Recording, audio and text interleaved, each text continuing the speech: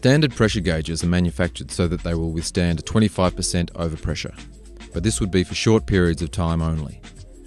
In a higher overpressure situation, the Bourdon tube will enlarge and not return to normal shape, thus the gauge pointer will not return to zero. Once this has occurred, the gauge in most cases is not repairable and would need to be replaced. Under normal working conditions, pressure gauges should be used so that the pointer is at mid-range and only for a short period of time at full range.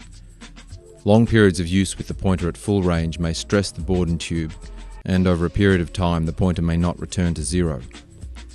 If in the situation of a pump startup or a gate valve closing, the gauge could be subject to a spike pressure, and this could be ratified by choosing a higher range gauge, fitting an overload valve or a snubber to reduce the sudden flow into the gauge.